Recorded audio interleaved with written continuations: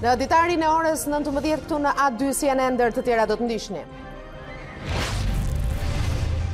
Rishikimi i sistemit zgjedhor në vend shfaqet sa herë që vendi përfshihet nga krizat politike. Ekspertët sugjerojnë rikthimin në sistemin mazhoritar. Socialistët mbledhin kongresin e tyre këtë të shtunë në Tiranë, nga ku pritet të shpallen kandidaturat për kryetar të bashkive në zgjedhjet e qershorit.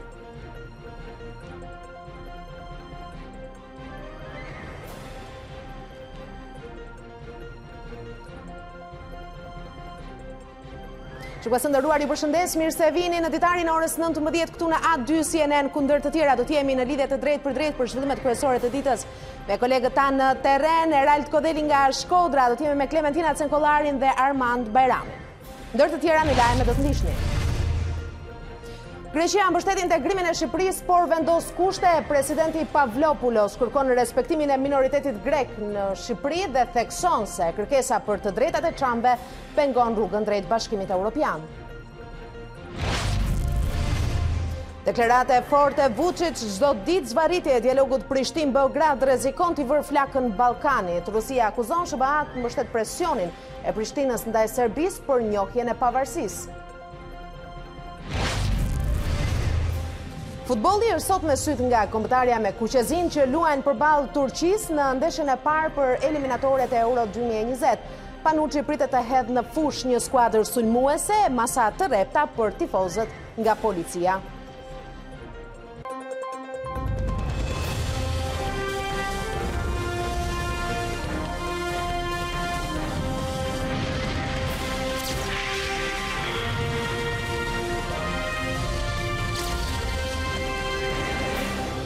Dalimi tani më gjërësisht për të njohur me zhvillimet kryesore të ditës.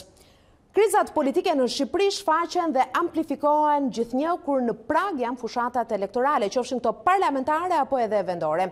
Kriza e radhës e gjen politikën në një nga rastet më të paprecedent, me opozitën që dogji mandate dhe majorancën që është e gatshme të qëndrojë vetme në sallën e parlamentit për ta çuar deri në fund besimin e marrë nga zgjedhjet e verës 2017. Mundësitë për të ulur në dialog mes palëve mbeten të pakta, ashtu si kundër edhe koha deri në zgjedhjet lokale është shkurtuar ndjeshëm, ndërkohë që ka filluar të artikulohet mundësia për ndryshimin e sistemit zgjedhor. Në fakt, Shqipëria ka kaluar në disa sisteme zgjedhore në rrugtimin e saj 30 vjeçar të demokracisë që asnjëherë nuk kanë qenë të qëndrueshëm për interesat e vetpartive. Edhe proporcionali rajonal arritur në marrëveshjen Berisha-Rama në prillin e 2008-s duket se i ka ardhur dhe një zgjidhje e re pritet të hidhet në tavolinë. Hamencimet janë të shumta, ashtu si kundër edhe propozimet e ekspertëve. Klementina Cenkollari ka folur me dy ish-kryetarët e Komisionit Qendror të Zgjedhjeve, Ilirian Celibashi dhe Kristaj Shkume. Unë kam Klementina në këto momente në lidhje të drejtë për drejtë. Klementina, cili është qëndrimi që kam patur dy ekspertë të çështjeve zgjedhore dhe që është artikuluar sot se do të jetë më i përshtatshëm për vendin tonë? Po, Denisa, unë kam biseduar me zotin Ilirian Celibashi dhe Kristaj Shkume, të cilët janë në një mendje kur thonë se është i nevojshëm rishikimi i sistemit elektoral, por janë po ashtu dakord se për këtë nuk duhet ngutur dhe duhet më së pari bërë një platformë gjërë dhe duhet konsulta të zgjeruara mes ekspertëve. Ata ndahen në faktin se si duhet jetë sistemi zgjedhor, majoritar i pastër apo me aprovim, sepse zoti Celibashi thotë se duhet t'i mbetemi besnik një majoritari të pastër, pasi kjo siguron një qeverisje më të mirë, ndërsa zoti Kristaj Shkume thotë se për herë të parë në vendin tonë duhet të zbatuar majoritari me aprovim, çka jep mundësi në fakt qytetarëve të zgjedhin më shumë se sa një kandidat, qoftë për deputetët, qoftë edhe për kryetarët e bashkive. Ja sjellim në këto momente opinionet e tyre. Në një periudhë gati 30 vjeçare, Shqipëria ka provuar disa sisteme elektorale, pas një sistemi majoritar i përzier me proporcional, i kontestuar atëherë se solli ato që u njoh si fenomeni i dushkut në prill të 2008-s, me ndryshimet kushtetuese pas marrëveshjes Rama-Berisha, u vendos sistemi proporcional rajonal.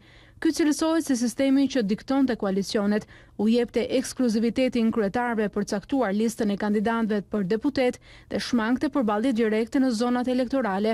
Në këtë mënyrë mendohej që parlamenti nuk do të kishte të fortët e zonës, sepse kryetarët do të kujdeseshin për përfaqësimin e elektoratit nga njerëz me integritet, por parashikimet me sa duket kanë rënë. Sistemi zgjedhor, ndryshimin e sistemit kushtetues 10 vjet më pas, demokratët duken të penduar. Ekspertët zgjedhor sugjerojnë rishikim sistemi dhe dy ish kryetarët e KQZ-s, Ilirian Celibashi dhe Kristaq Kume, preferojnë majoritarin, por Celibashin duhet i pastër. Vazhdoj të jem një mbështetës i sistemit majoritar, i votimit drejt për drejti, i përzgjedhjes drejt për drejti të përfaqësuesve të popullit. Krijon një lidhje më të mirë dhe një raport më të mirë dhe më të ngushtë ndërmjet përfaqësuesve të popullit dhe vetë qytetarëve.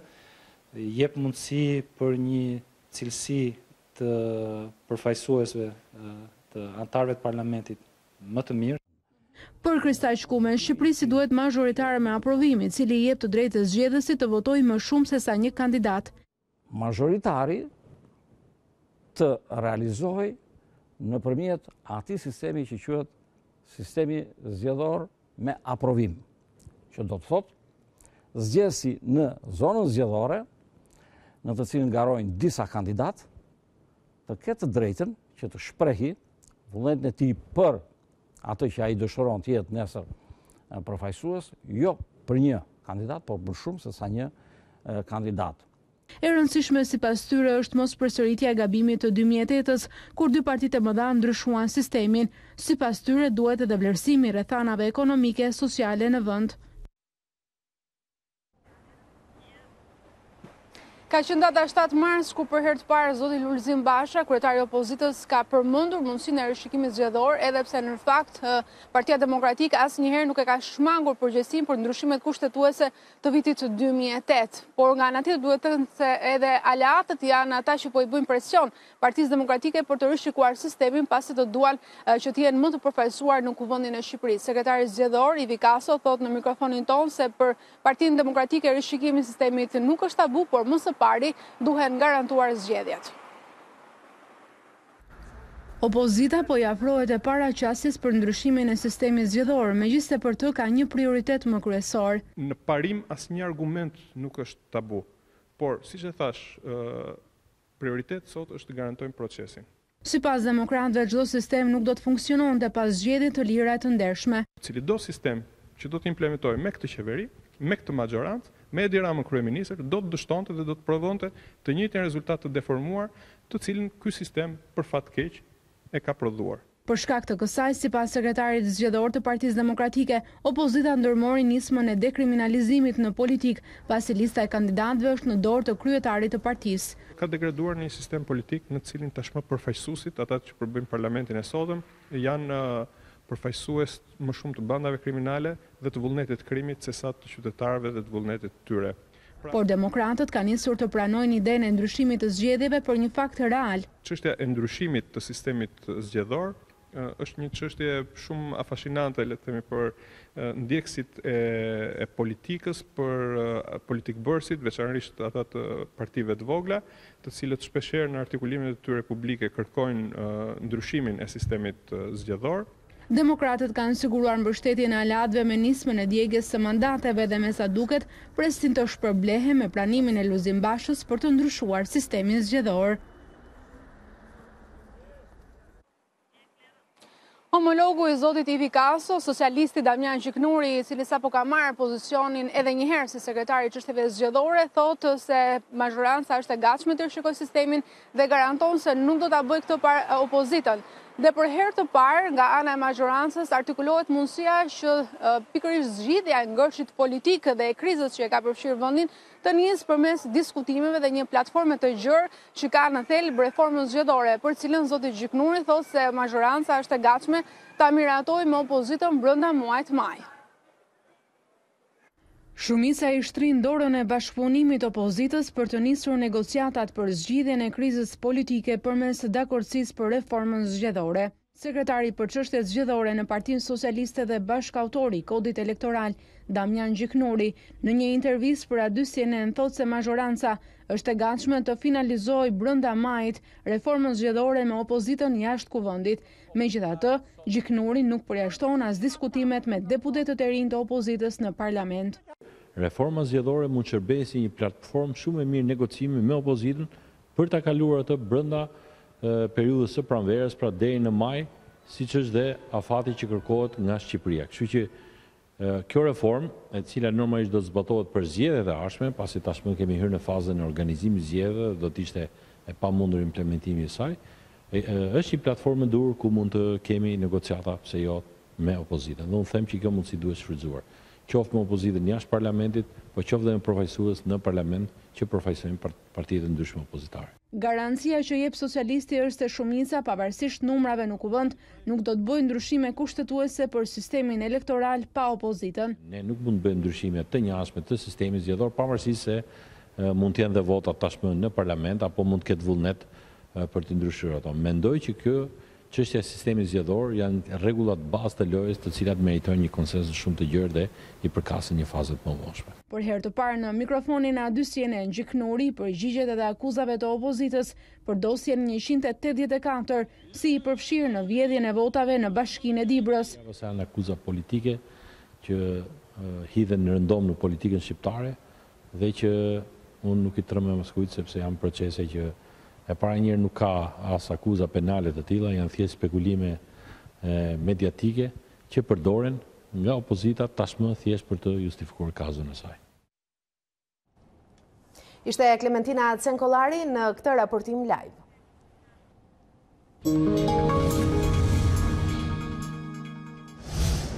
1500 delegat socialist, 20 delegacionet të huaja, ish deputete, ish sekretarët të Partisë Socialiste nga viti 1991 e deri më sot, do të jenë të ftuarit e Kongresit të Partisë Socialiste këtë të shtunë. Paralelisht, Erion Velia i shpall kandidatët për Këshillat Bashkiak në turin e bashkisë që duam në kryeqytet.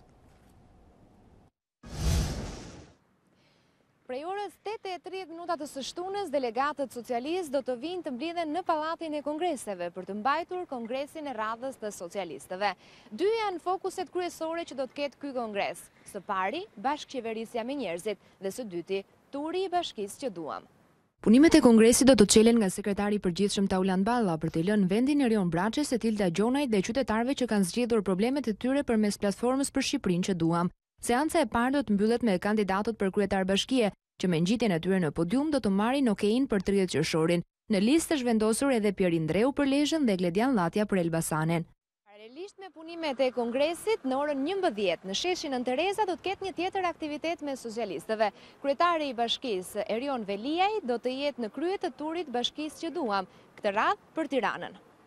Tirana do bëj përjashtimin e radhës, pasi do të jetë e vetme që do shpall kandidatët për Këshillat Bashkiak. Kjo do të jetë edhe nisja e një fushate paraelektorale për Erion Veliajn, që do kërkojë një mandat të dytë. Pastaj fjalën pritet ta marrë kryesocialisti Edi Rama për të përçuar dhe një herë mesazhin se pavarësisht dorëzimit të mandateve dhe protestave të opozitës, socialistët janë të vendosur të shkojnë përpara me zgjedhjet lokale. Organizatorët e kongresit kanë zbatuar edhe statutin, duke i dërguar ftesë ish liderit socialist Fatos Nano, por ende nuk ka një konfirmim zyrtar nëse do të jetë i pranishëm. Ndërkohë në sheshin Nën Tereza janë duke u bërë përgatitjet e fundit, rreth 2000 karrige do të rreshtohen në shesh për pjesëmarrësit. Për mbarvajtjen e këtyre dy aktiviteteve, bulevardi Dëshmorët e Kombit është bllokuar nga presidenca deri tek sheshi Nën Tereza. Kryeministri Edi Rama sqaron heshtjen mediatike të 4 ditëve. Nga zyra e tij, kryesocialisti flet për takime jo zyrtare në Paris mbi situatën politike dhe protestat e opozitës. Rama u kujdes të theksojë se nuk ka probleme shëndetësore dhe se me shpifësit do të takohet në gjykatë. Mirë dhe nuk jam në spital në Berlin, po në zyrën time në Tiranë. Njerëz jemi, helbete larg qoftë për cilin do, po edhe mund smuremi, por nuk ishte fare ky rasti im këto ditë. Në Berlin kanë kaluar dje, pasi që ndrova 2 ditë në Paris dhe isha për hall, po, kjo është vërtet. Po jo për shëndetin tim, po për takuar miq dhe partnerë të Shqipërisë. Për të shpjeguar me sa të mundesha arsyet e pamjeve të shëmtuara që kundërshtarit tanë rrugë humbur, me shfaqjet e dëshpërimit të tyre eksportojnë në përbot nga ato pseudo protestat e tyre. Për të kërkuar mbështetje për çeljen zyrtare të negociatave për antarësim dhe për të kuptuar më shumë për situatën e brendshme politike në vendet kyçe për vendimarrjen mbi negociatat me Shqipërinë. Në Bundestagun gjerman me përfaqësues të nderuar të partisë kryesore të koalicionit të qeverisës. Lajmi i atakut tim në zemër dhe nga tërë kjo sajes e Kazanit të opozitës son rrugë humbur. Dhe duke qenë se ndryshe nga kafshët, për ta ka ligje, të cilat i kanë shkelur në mënyrë flagrante, do të kërkojë të përgjigjen në gjyq dhe të paguajë për sajesën që shqetësoi 1-2 javë. Pas kthimit nga Brukseli, kryetari i Partisë Demokratike Lulzim Basha ka pritur në takime të veçanta ambasadorin e Britanisë Duncan Norman dhe delegacionin e Ministrisë së Jashtme gjermane për çështjet e Ballkanit, në fokus të cilave ka qenë situata politike në vend. Takimi erdhi një ditë pas protestës së opozitës përpara parlamentit. Zyrtarët gjerman u takuan gjatë ditës dhe me presidentin Meta, kryeministrin Rama dhe ministrin e Brendshëm Leshaj, zëvendës ministrin e Jashtëm Cakaj dhe me shoqërinë civile. Në përfundim të vizitës zyrtare, përmes një deklarate e shpërndarë për media, zyrtarët gjerman theksuan se teme bisedimeve ishte situata aktuale politike pas dorëzimit mandateve nga opozita, duke theksuar se debatet dhe përballjet politike janë të dëshiruara në çdo demokraci dhe se e drejta për të protestuar është element i rëndësishëm, por dhuna është e papranueshme. Për ta bojkoti i parlamentit dhe sidomos dorëzimi mandateve është vendim i gabuar. Ata i bëjnë thirrje të gjitha partive që të marrin pjesë në zgjedhjet vendore të 30 qershorit, si dhe të punojnë për reformën zgjedhore.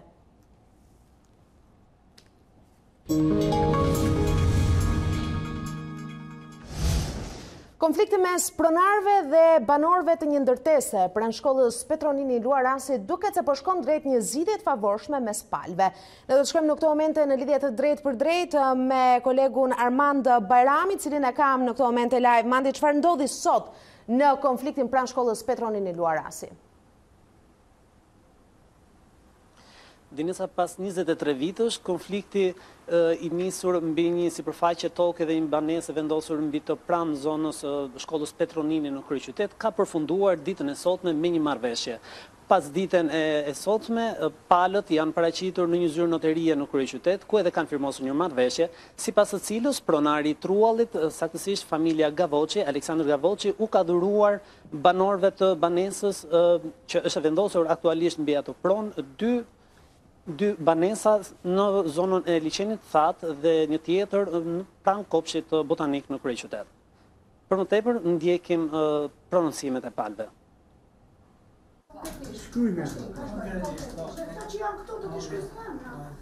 Ne sot që Aleksandri Gavoçi na dhuron familjes Llapa i dhuron një hyrje 150 metra, familjes Dervishi i dhuron një hyrje 160 metra.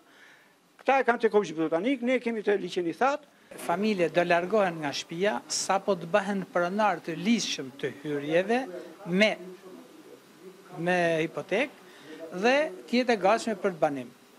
Është një marrëveshje në të cilën ne kemi propozuar disa herë, por më në fund kjo marrëveshje u realizua me pëlqimin dhe me vullnetin e të dy palëve, ku të dy palët kanë nënshkruar në këtë marrëveshje për zgjidhjen me mirë kuptim, për kalimin e banesave përkatëse në favorin të secilës familjeve. Ndërkohë, Armand, kur duhet lirohet banesa dhe të zhvendosen banorët drejt banesave të reja? Ne kontaktuam sot me avokatët mbrojtës të dyja familjeve, nga njëra anë familjes Dervishi dhe Llapaj dhe nga ana tjetër familjes Gavoçi, dhe sipas marrëveshjes dhe modaliteteve të përcaktuara në marrëveshjen e firmosur nga të dyja palët pas ditën e sotme, është vendosur që banorët do të zhvendosen nga banesa që ku kulmoi edhe gjithë ky konflikt 23 vjeçar me pamje të rënda para ditën e 11 marsit të këtij viti, ku përmbarues privat të mbështetur edhe nga policia e shtetit u përplasën dhunshëm me pronarët aktual të banesës. Dhe sipas marrëveshjes së nënshkruar ditën e sotme, banorët do të largohen dhe do të lirojnë patjetër paqësisht banesën e tyre, vetëm në momentin që do të bëhen pronar të ligjshëm të dy banesave të reja, të cilat janë dhuruar sot nga familja Gavoçi.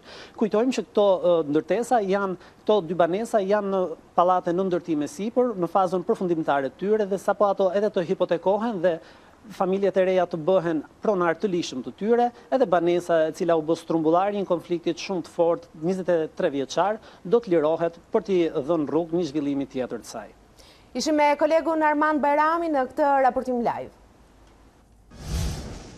Në dhjetor, dyert e burgjeve nuk u hapën dhe asnjë nga të dënuarit nuk përfitoi nga falja e fundvitit. Majoranca kishte aso kohë draftin gati, por nuk siguroi dot votat nga opozita.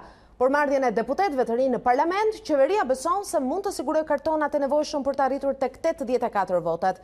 Burime nga Ministria e Drejtësisë thonë për A2 CNN se drafti që ka mbetur pezull do të rishikohet edhe për shkak të afateve kohore për veprat e kryera nga të dënuarit.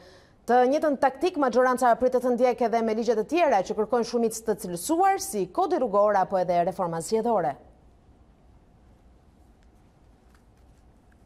Më 20 mars, Prokuroria e Përgjithshme mbylli garën për zëvendësimin e Antoneta Sevdaresit në Këshillin e Lartë të Prokurorisë. Dy CNN mëson se i vetmi që ka paraqitur kërkesën është prokurori i Shkodrës, Vate Stakaj, që përjedhoi pritet të jetë anëtari më i ri i Këshillit. Që trajtojnë ata që sot po bëjnë vlerësimet tona, që unë kam shumë respekt se janë nga ata prokurorë që unë kam kaluar vetimin, edhe pa ankim, por trajtimi i prokurorëve në bindjen teme ka patur shumë. Ditën kur Këshilli i Lartë i Prokurorëve votoi për kandidatët e rinj, Vate Stakaj s'do ta mendonte që me deklaratën e tij do të ishte i denjë për këtë post. Edhe pse fjala e tij për vetingun pa ankim do të shkaktonte humor në sallë. Sot, prokurori i Shkodrës është kandidati i vetëm për të qenë pjesë e Këshillit të Lartë të Prokurorëve. Pas shkarkimit të Antoneta Sevdarit nga Kolegji i Apelimit për mos justifikim të pasurisë, Stakaj ishte i vetmi që aplikoi për garën e anëtarit të ri të KLP-s. Data përfundimtare për aplikimin ishte 20 marsi, dhe Stakaj është i vetmi prokuror që u përgjigj thirrjes së prokurores së përgjithshme për aplikim. Sevdarasi u shkarkua si anëtar e Këshillit të Lartë të Prokurorisë nga Kolegji i Apelimit 2 javë më parë, pasi ka të dhëna se ajo nuk justifikonte pasurinë, duke cënuar figurën e prokurorit. Stakaj do të zëvendësojë Sevdarasi në këtë këshill, ndërsa Kolegji i Apelimit pritet të kalojë në sit të tjerë anëtarë të tij që nuk e kanë kaluar shkallën e 2 të vetingut.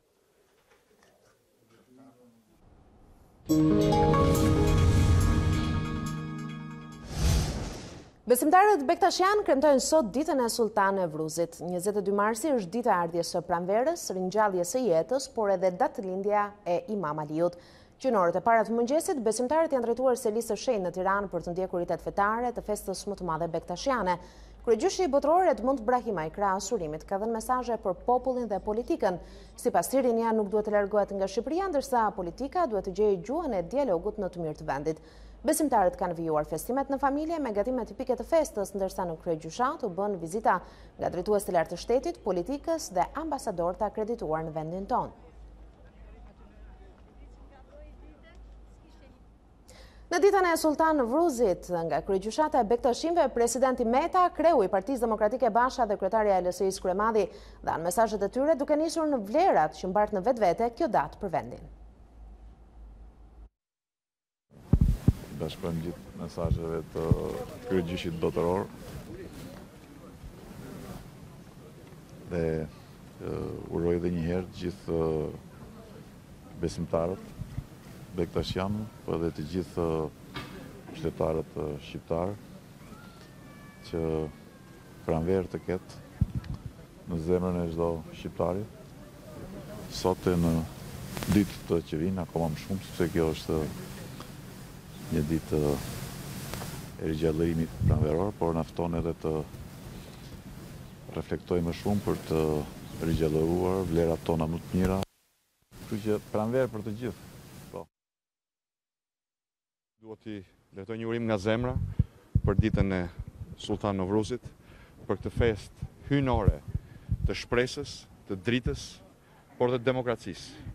Vlera për cilën kanë rënë therror edhe tjerët bektashi, vlera për cilët kanë triumfuar me 22 mars 92 shqiptarët mbi diktaturën më të egër, vlera për cilët janë bashkuar përsëri shqiptarët, vlerat e lirisë, dinjitetit njeriut, të besimit në Zot, besimit tek një nesër më të mirë, që do të na bëjnë bashkë, e po na bëjnë bashkë, një rrugë që uroj të jetë po kaq e ndritur sa kjo ditë e sotme, edhe një herë nga zemra e gëzuar.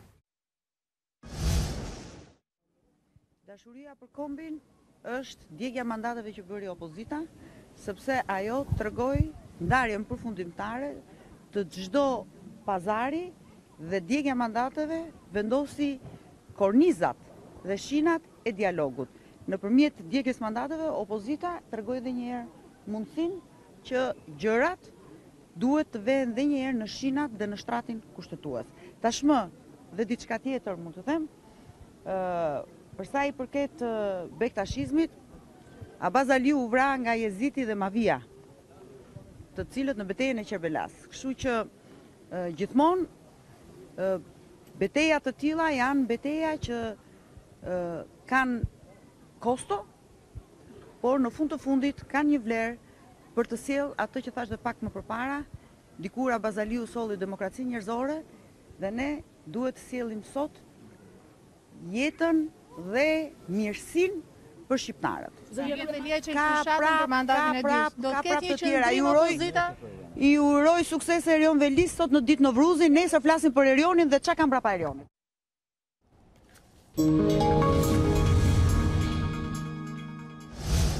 Greqia i vendos kushte e Shqipërisë për rrugtimin drejt antarësimit në Bashkimin Evropian. Presidenti Pavlopoulos thekson se Tirana duhet të heqë dorë nga çështja çame dhe kërkon nga Tirana zyrtare që të respektojë të drejtat e minoritetit grek në vendin tonë.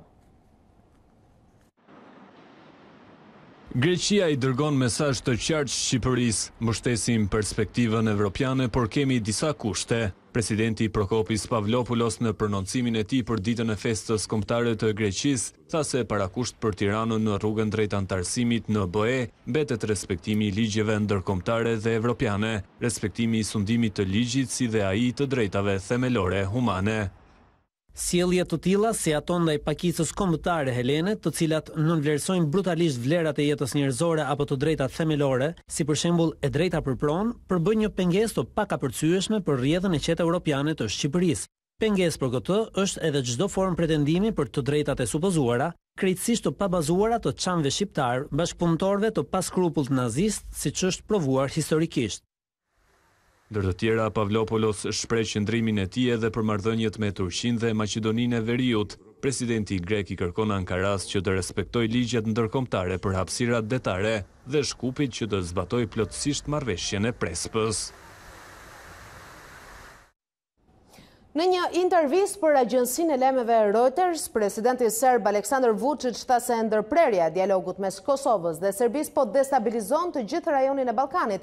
Numri 1 i Beogradit shpreu përkushtimin për të mos e shkatëruar mundësinë e bisedimeve. Dështimi në rinisjen e bisedimeve për normalizimin e marrëdhënieve mes Kosovës dhe Serbisë mund të destabilizojë Ballkanin perëndimor. Paralajmërimi vjen nga presidenti serb Aleksandar Vučić gjatë një interviste për agjensinë e lajmeve Reuters. Çdo ditë zvarritje ka krijuar kushtet që një shkëndijë të vërë flakën të gjithë rajonit. Shtetet perëndimore që mbështesin Prishtinën duhet ta dinë këtë.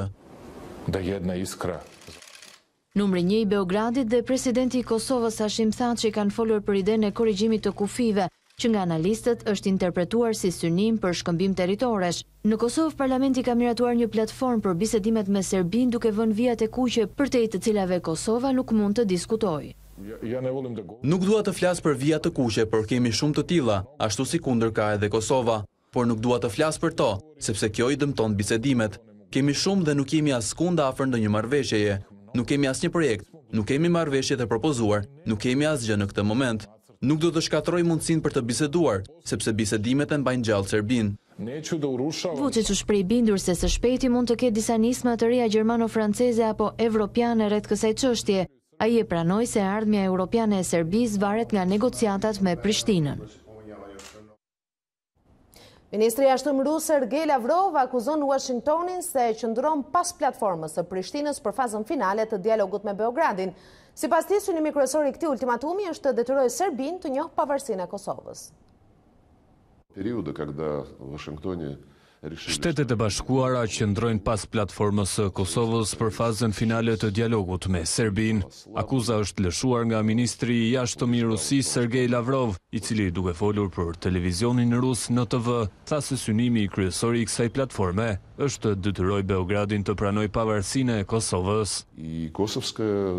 Disa ditë më parë Prishtina publikoi platformën e saj negociuese, e cila nuk është asgjë më pak se një ultimatum që kërkon njohjen e pavarësisë Kosovës pa kushte. Serbët nuk munden dhe nuk kanë të drejtë të ndikojnë këtë vendim. Washingtoni e përtypi këtë. Madje besoi se e inkurajoi Prishtinën të ndërmerrte këtë hap të pamatur. Ai kritikon vendet europiane dhe thot se nuk kanë reaguar kundër platformës pasi nuk kanë asnjë ndikim në Kosovë. Lavrov vijon mëtej duke akuzuar vendet perëndimore se njohën pavarësinë e Kosovës vetëm që të justifikonin ndërhyrjen e NATO-s kundër ish Jugosllavisë. Ministri rus thot se në atë kohë askush s'po sulmonte askënd, ndaj sipas tij, qëndrimi se perëndimi ishte i detyruar të njihte Kosovën me arsyetimin se serbët po kërcënonin shqiptarët e Kosovës është i pa bazë. Кого-то убеждая, кого-то призывая, кого-то заставляя. Bashkimi Evropian pranon shtyrjen e Brexit, por me kushtet e veta. Pas bisedimeve maraton në Bruksel, liderët e Unionit të rënë dakord që afati i divorcit të shtyhet deri më 22 maj, nëse ujdia e May aprovohet në parlament. Nëse edhe përpjekja e saj e tretë dështon, shtyrja do të jetë deri më 12 prill.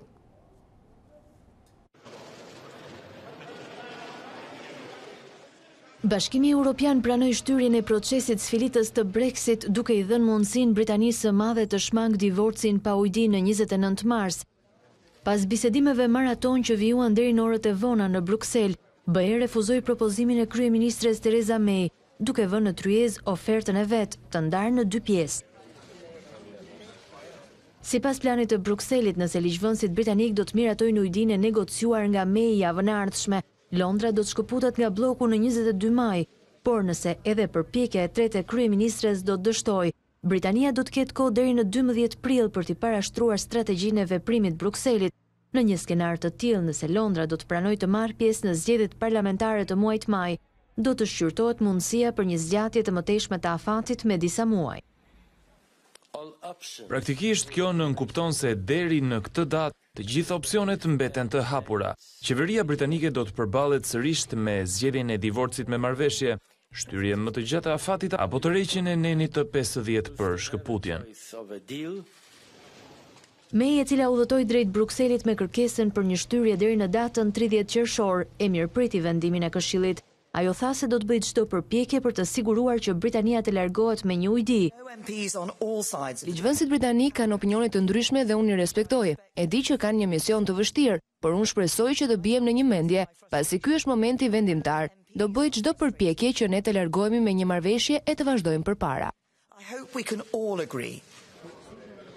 Atmosfera në Bruksel gjatë sejntes ishte e tensionuar, ndërsa argumentat e kryeministres britanike lanë të zhgënjyer liderët europian.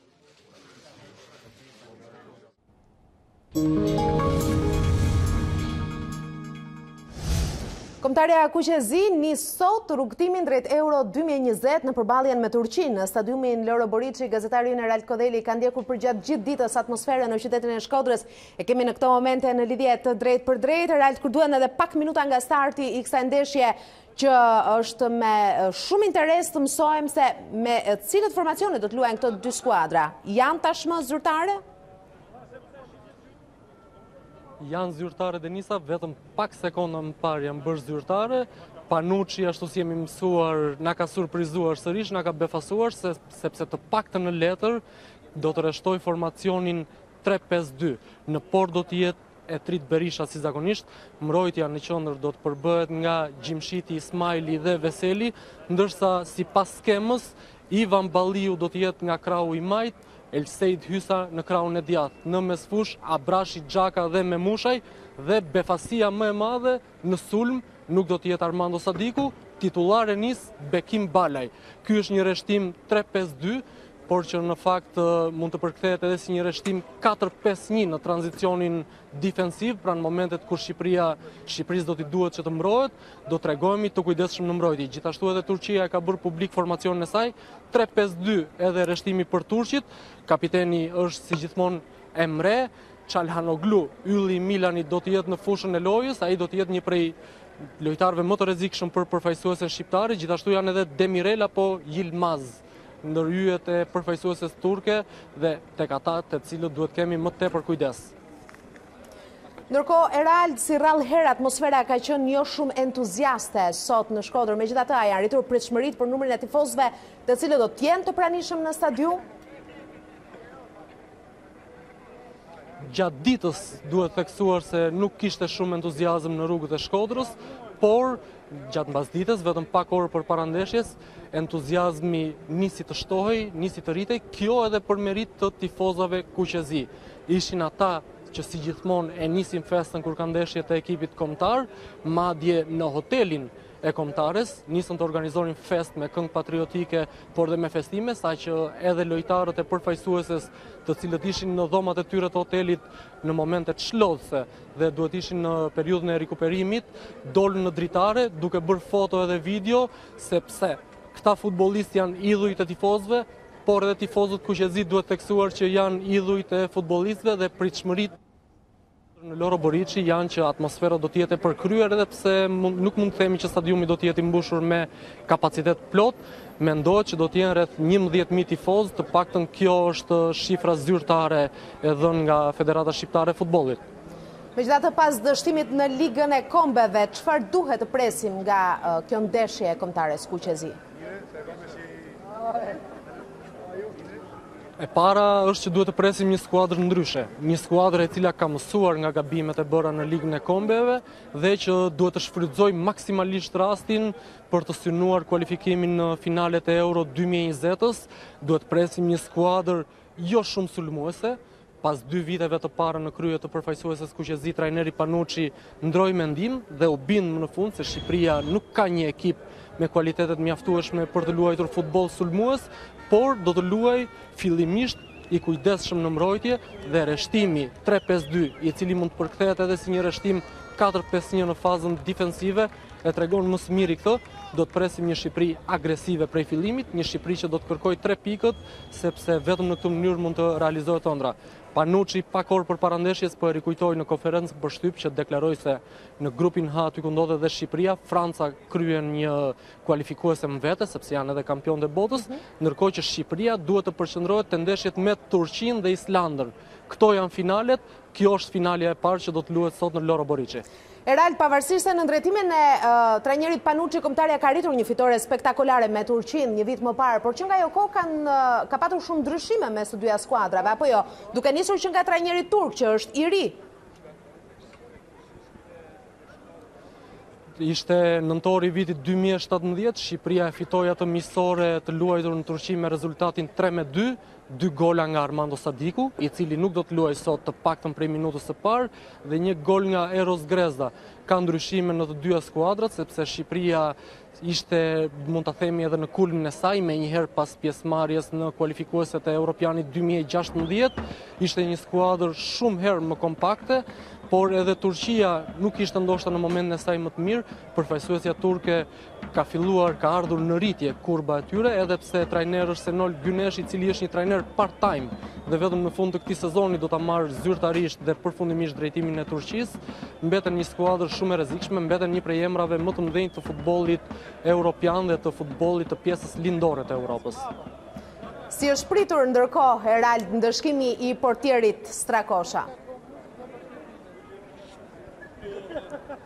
Ndëshkimi i portierit Strakosha është një histori që tashmë duket e kaluar, bëri buj në orët e para të grumbullimit të përfaqësueses, por Panucci e tha shumë qartë që kemi një disiplinë, të gjithë duhet ta zbatojnë këtë disiplinë. Presidenti Duka e mbështeti gjithashtu vendimin e trajnerit Panucci, por edhe Foto Strakosha, babai dhe menaxheri Tomas Strakoshës, nuk preferoi që të bënte polemika për këtë çështje.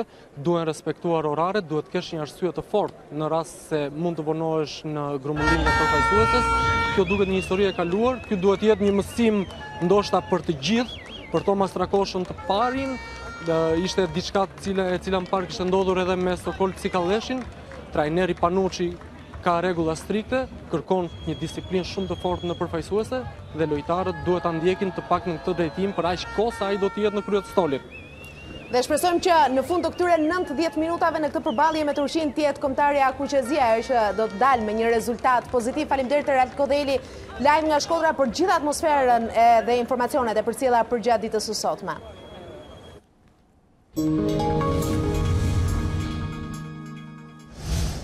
20 vite më parë, NATO ndërhyri për t'i dhënë fund luftës në Kosovë. Mirë po për artistët e Kosovës plagët që la lufta janë ende të dukshme. Artisti Sokol Beqiri sjell në një ekspozit dëshmi të vërtetave që ngelen nga ajo kohë. Ndjekim Luela Miftarin.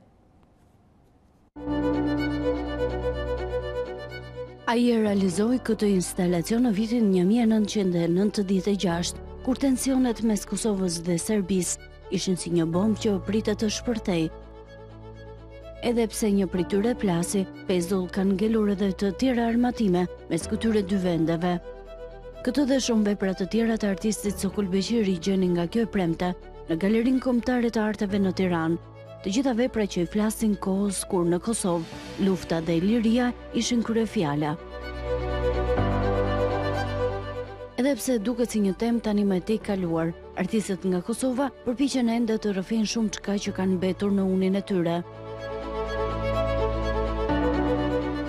Të tilla janë edhe këto dy imazhe, në njërën prej së cilës rrëfejnë dy trupa të djegur, ndërsa në tjetrën një fëmijë që është dëmtuar në qafë. Edhe pse titullon ekspozitën e tij personale Asmika Sarmik, Sokol Beqiri në këtë prezantim të parë me publikun e Tiranës përfaqëson me këtë emër vetëm disa fotografi të huajve që luftuan për Kosovën. Mu që më ka interesu është transformimi i herojit. Sot dje ka qenaj, sot do kry, ku e di unë e nesër, kush ka me qenë herojit. Oni të transformimi i vazhdushëm. Edhe pse veprat të realizuara thuajse 20 vite më parë të ekspozuara edhe më herët në Kosovë dhe Serbi, kjo është ekspozita e parë e Galerisë Kombëtare të Arteve në Tiranë për këtë vit, dikur e kuruar nga Erzen Shkololli, që sot është në krye të Galerisë së Shqipërisë. Ndërsa muzika e tij është ndaluar thuajse në të gjithë botën, në Gjermani është hapur një ekspozitë me rreth 100 vepra arti dhe objekte të Michael Jackson. Një dokumentar lidhur me akuzat për abuzim me fëmijët ka bërë që të intensifikohej debati për nderimin ose jo të ishyllit të popit. Ndërsa radiot në të gjithë botën ndaluan muzikën e Michael Jackson, një muze në Gjermani vendosi të vazhdoj përpara me një ekspozitë të re për mbretin e popit. Michael Jackson në mur u hap të premten në Muzeun e Artit në Bonn. Koleksioni i përfshin rreth 100 vepra arti nga 70 artistë të ndryshëm, si dhe veshje të dizajnuara nga këngëtari. Ekspozita çeli siparin mes debatit nëse është e përshtatshme të vazhdohet me nderimin e ishyllit të popit, pas dokumentarit për akuzat ndaj tij për abuzim me minorenët. Materiali i publikuar nga rrjeti HBO bëri që muzika e Jackson të mos luhej më në shumë stacione radioje, statujat e tij të hiqeshin dhe që shtëpia e modës Louis Vuitton të pezullonte shitjen e veshjeve të frymëzuara nga ai. Jackson ndërroi jetë në qershor të 2009-s për shkak të kancerit të lëkurës. Tanja Porja na njeh në vijim me motin për këtë fundjavë. Mirëmbrëma të nderuar shikues të A2 CNN, jemi sërish së bashku me kushtet e motit për fundjavën. Edhe fundjava sill mot të kthjellet në të gjithë territorin shqiptar, por sërish vranësira kalimtare shfaqen her pas here, kjo më së shumti në zonat malore dhe më të shpeshta vranësirat shfaqen në ekstremin verior dhe në zonat juglindore. Për sa i përket temperaturave në fundjavë, ato do të rriten lehtë gjatë së shtunës si në mëngjes dhe në mesditë, por një rritje më të ndjeshme pritet të sjellë dita e diel, kur maksimumi dhe minimumi në rang territori do të luhaten nga 3-4 vlera më e ulët në zonat lindore të Shqipërisë, deri në 25 apo 26 gradë Celsius, maksimumi që pritet në jug-perëndim të territorit shqiptar. Pashtu Europa, gjatë fundjavës mbetet me kthjellime në pjesën më të madhe të saj, ndërsa rreshje të pakta shiu dhe dëbore sjell fundjava dhe kryesisht e diela në veri dhe verilinjët e Europës, ndërsa zonat jugore të Europës paraqiten kryesisht me mot të kthjellët. Për sa i përket sistemit të vranësirave me rreshje afatshkurtra shiu në brigjet jugore të mesdheut, ato mbeten prezente të shtunën dhe të dielën, vetëm se të dielën ka një spostim drejt zonave lindore. Temperaturat gjatë së shtunës në Europë nuk sillin ndryshime të ndjeshme në të gjithë kontinentin, por dita e diel ulin ndjeshëm temperaturat në veri, akoma më e ndjeshme shëronja në verilinjët e Europës, ndërsa pjesa tjetër, qendra perëndimi dhe gjithë Europa jugore mbeten me temperatura relativisht të larta. Temperaturat do të ulen pikërisht në veri perëndim, veri dhe verilindje, aty ku gjatë së dielës priten edhe rreshje shiu dhe dëbor në veri. Ky është informacioni për fundjavën këtu në A2 CNN. Duke ju uruar një fundjavë të mbar, bashkë mirupafshim. Ne kemi ardhur këtu në fund të kësaj hapësire informative, ju kujtoj edhe një herë titujt kryesor. Rishikimi i sistemit zgjedhor në vend shfaqet sa herë që vendi përfshihet nga krizat politike, ekspertët sugjerojnë rikthimin tek sistemi mazhoritar. Socialistët mbledhin kongresin e tyre këtë të shtunë në Tiranë, nga ku pritet të shpallen kandidaturat për kryetar të bashkive në zgjedhjet e qershorit. Greqia mbështet integrimin e Shqipërisë, por vendos kushte. Presidenti Pavlopoulos kërkon respektimin e minoritetit grek në Shqipëri dhe thekson se kërkesa për të drejtat e çamëve pengon rrugën drejt BE-s. Deklarate forte e Vučić çdo ditë zvarritje e dialogut Prishtinë-Beograd rrezikon t'i vërë flakën Ballkanit. Rusia akuzon SBA-t mbështesin presionin e Prishtinës ndaj Serbisë për njohjen e pavarësisë. Futbolli sot është me sylt nga kombëtarja, me kuqezin që luajnë përballë Turqisë në ndeshjen e parë për eliminatorët e Euro 2020, panon që pritet edhe në fushë një skuadër sulmuese, masa të repta për tifozët nga policia. Ju kujtoj se si gjithnjë se për zhvillimet më të fundit nga vendi, rajoni dhe bota mund të klikoni në çdo kohë në faqen tonë zyrtare në internet adysian.com, sikurse edhe në rrjetet tona sociale. Bashkë ndajemi këtu ishte gjithçka e përgatitur për Ditari në orës 19. Ishim live nga Tirana. Bashkë më pafshim.